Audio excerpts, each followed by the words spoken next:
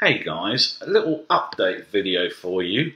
Full disclosure, I already recorded this last night, but I made the error of judgment of doing it once I'd had one too many vodka and cokes, and I rambled on for far too long. So I'm hoping we get a slightly more condensed and maybe a bit more logical video this time round.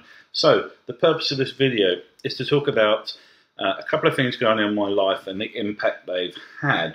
So the first thing that happened was a few months ago I found out when my script for Ritalin was no longer available. I was on my last repeat of Ritalin. I went down to the chemist to pick up my script and it wasn't available, and that was the first indication that I had that something had happened with my clinical psychiatrist, and he was suddenly disbarred from dispensing medicines to me or any of his other clients. That was the first big issue, that I was suddenly without Ritalin, and it's now been nearly about 3 months since I had any Ritalin.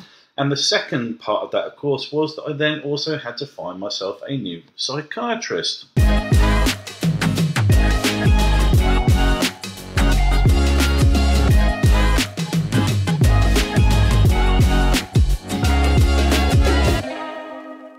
So I have first-hand knowledge now of what it's like to live most of your life without a stimulant like Ritalin when you have ADHD.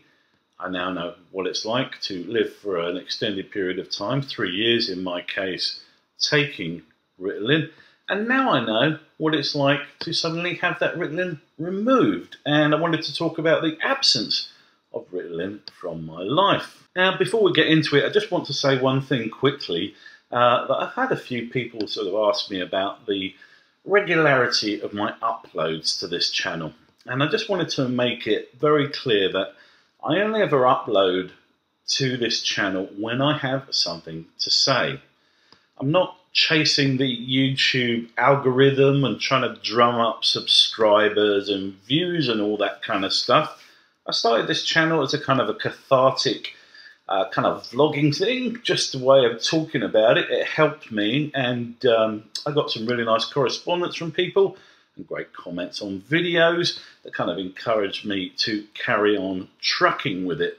But the point is that I'm not going to do these bullshit videos just to fill in a schedule and make up the airtime and try and earn a bit of money on YouTube. So the only other time you'll see me uploading stuff to this channel is when I have something to say, like now. Alright, housekeeping notes aside, let's talk about the first part of my current issue, because it addresses a problem which is certainly huge here in Australia, and from what people have told me, a massive issue worldwide, which is the availability of mental health services and access to them as well. So basically the problem is I cannot get on the books of a new psychiatrist. The place where my old psychiatrist used to work refused to touch me because apparently it's a conflict of interest. Don't know how I'm a conflict of interest, but there you go. And this applies, as I say, to all of his other patients. We're all in the same boat. And the problem with that is that that particular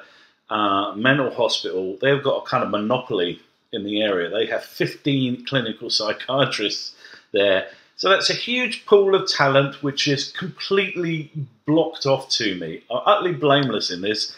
It's fucking irritating, let me tell you. So I've been spending a lot of time on the phone, emailing, and getting various different referrals written by my GP to apply to new practices to try and get on the books. And up until, in fact, this morning, I was having no luck at all. I'd applied to 20 different practices until today. I finally got an appointment with a practice in Sydney. I've had to go all the way to the big city. It's 2 hours north of here. Fortunately, they are more than happy to do telehealth appointments. It's a lot more expensive than my old shrink, in fact 3 times the price, but the price will come down once all the initial appointments are done and we can just get on to the business of getting me back on the Ritalin. But it's a quite weird position to be in because effectively I'm back at square one. No psychiatrist, I have been told, will accept the diagnosis of another psychiatrist. So I have to go through all the diagnosis hoops once more, fill in all those questionnaires, do all the interviews. I've got to get my wife and either my father or my sister, I haven't decided which of them I'm going to approach yet, to do one of those tick checklists about what I was like when I was a child. So it's really, really frustrating. I don't understand why, once a diagnosis has been made by a trained clinical psychiatrist, and my shrink was a professor of psychiatry at university as well, so you'd have thought that he knew what he was talking about and that it could be put on my medical record and said, yep, this guy's got ADHD. But no, apparently it doesn't work that way, and they all have to do their own bloody assessments. But there you go. It is what it is. I've got to go through all that again. And I mean, the thing is with ADHD, the irony of this, of course, is that we're all deeply unmotivated individuals who find it very hard to work up the enthusiasm to do anything. And so it's easy to see why people will not bother with that. You know, the stress and hassle of getting appointments and the costs involved in doing it, the stupidly long waiting lists. It's really, really fucking depressing, but I know what my life is like when I'm taking the Ritalin. I know what my life is like when it's not, which is why I feel sufficiently motivated to pursue this. And also I've got the old missus kicking her boot up my arse because she'd quite like me to join the workforce once more. So let's get on to the other part of this video, which is the absence of Ritalin in my life. And I thank you all for reaching out to me after my previous video when I was talking about suddenly being unmedicated. And I have to tell you a very funny story about this. And the gentleman who this anecdote refers to will know who I'm talking about. I was sitting there at my desk. It was about 10 in the morning here, and my phone rings, and it's no caller ID. And we've been getting a lot of scam calls here from people pretending to be the tax people and all sorts of scams going on.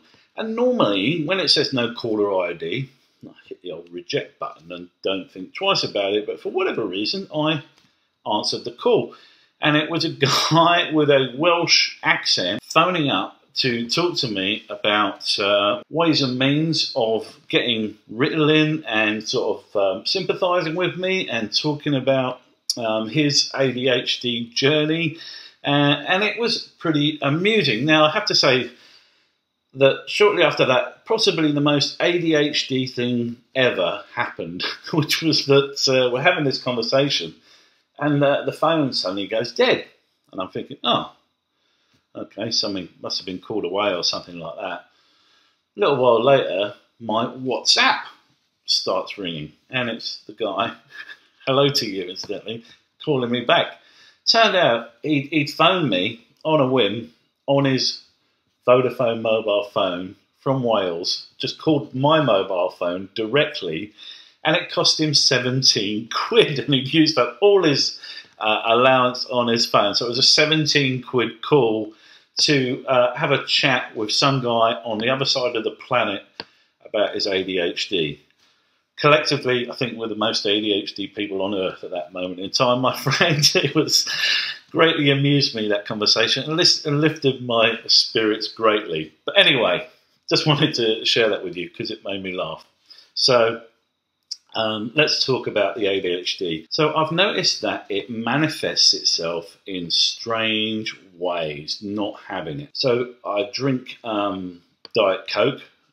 Probably a million reasons why I shouldn't drink the stuff. I actually prefer Pepsi Max. But anyway, I drink a lot of diet soda, and lately I've been leaving half-finished cans everywhere. The other day, the missus had a go at me because she found 11 of the bloody things, half empty. I just sort of drink a bit of it and then completely forget about it, to the extent I go off to the fridge and get myself a new one. And by the time I've remembered about the original one, it's got all flat and warm. So of course I'm not going to touch it. But the result of that is I'm getting through the old Pepsi Max much quicker than usual. And that is something that has definitely started post-Ritalin. I never did this while I was on the Ritalin. I don't think I did it before I started taking the Ritalin. I don't know. It's a strange one. Anyway, what else have we got here? I've got some notes here I've made about this so that we can get through this a bit quicker.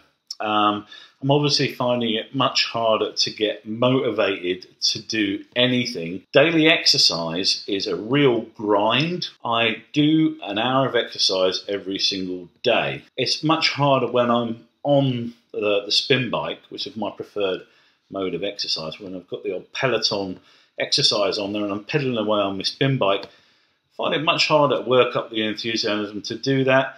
And consequently, the workouts to close the ring on my Apple Watch, to get my move ring closed, used to take me 45 minutes when I was on the Ritalin, but now it's nearer 75 minutes to even 90 minutes just to do exactly the same thing. What else we got here? A lot more Reddit and YouTube going on. Holy shit. Yeah. Going to bed later and getting up later.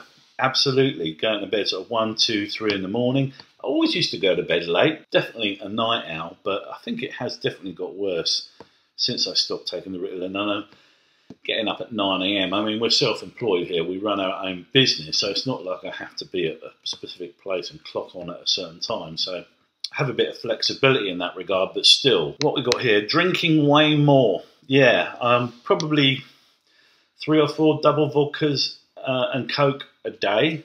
I don't know what that equates to in units. But when I was on the Ritalin, I was pretty good. I usually not drink much during the week, if at all. I had some weeks where I did, but mostly I was pretty good. And then I might get stuck into the old vodka or Jack Daniels at the weekend. But that has certainly picked up, and pretty much every night I'm having 3 or 4 very large vodka and Cokes. Emails going unanswered. Yeah, so if people email me, you know, you guys with ADHD know what it's like. You think, oh, I'll get to that at some point, and you never do. And then you get some call from someone saying, have you seen my email? Why haven't you replied? And oh, fuck, yeah, I've got to reply to that email. And you get round to it because suddenly it's urgent, and your dopamine levels are fired up and you can address it. But that's definitely got worse. All right, what we got next? Neglecting my health. I got diagnosed with diabetes last year, as you all know if you've seen that video. And I should have had some new blood tests done in about the end of January. And that never happened. And obviously that's probably quite important to know how I'm tracking with my insulin injections and my metformin pills to check all my dosages and stuff like that. But I haven't done anything about it. This despite actually even seeing my GP last week to get another new referral for a psychiatrist and him saying to me, get your bloods done, and I still haven't done it. So that's not good. Harder to hold on to a thought. Yeah, I mean, I'm sure you guys all get this too regularly, that if you're talking to someone and they interject mid-conversation, you forget where you were going. In fact, and the irony of this is, of course, people with ADHD talk over the top of other people. It's a well-known trait. So we're probably the worst offenders for this, but it's really bad for me now that if somebody cuts me off mid-sentence, it's gone. And I'll be 2 days later, 1:30 in the morning, lying there in bed going, oh, fuck yeah, that was what I was going to say. That's definitely got really worse. But Mrs. calls me the mad professor because I'm just forever forgetting shit right in the middle of what I'm doing. And here is the last one that I've kind of noted here, which is more pointless hyperfocus. This was always a huge issue in my life, and it still is actually when I'm on the old Ritalin, but not as bad. The most recent one I did was I suddenly started researching sailing around the world in a blue water sailing boat, right? So down this rabbit hole, investigating all the different kinds of boats and the logistics of it, how you sail these things with 2 people, how shifts work at night, how it works in terms of food and water, and what kind of batteries you have on this, even down to things like how you utilise the trade winds, how to avoid the hurricane season, and all this other stuff about sailing around the world. And the thing about that is, right, obviously I'd want to sail around the world with my missus, but she gets nervous if we go out in the ocean, walking out, and a wave comes in and her feet lift off the bottom so she's not touching the sand. She gets nervous. Does that strike you as somebody who would want to get in a small, 41-foot boat or something and fuck off around the world? It's just insanity. There's no way she'd ever do it. But I've done all this bloody research about sailing around the sodding world in a sailing boat. And I know it would never happen, but Christ almighty, if this ever comes up on a trivia test, someone asks about trade winds, or where you should best place to shelter from hurricanes when you're in the Bahamas, I'm your man. All right, well, that'll do us, guys. Yeah, still got none of my best friends in my life, no Ritalin, but there is a glimmer of hope on the horizon. So I've got an appointment in April with this new shrink. Hopefully he'll say, yep, all good, and put me back on the good stuff. And then I've got a shrink and a supply of the methylphenidate. So just wanted to bring you all up to speed. This video has gone a lot better than the one I did last night. I've learned a lesson there, I'll tell you. Way too many vodka and cokes, God almighty. Anyway, thank you all to everybody who has reached out to me talking about the Ritalin and the psychiatry side of things, and sharing your own struggles with adult ADHD and the head fuck that is getting yourself sorted and trying to deal with the fact that nobody really treats ADHD with the seriousness it deserves, helping people get the help they need to lead a fulfilling, productive and enjoyable life. All right. That'll do. When I've got something else to say, something winds me up. If you haven't seen the video I did about the ADHD article, please go and click on that, because that guy really, Dominic Lawson, God, he pissed me off.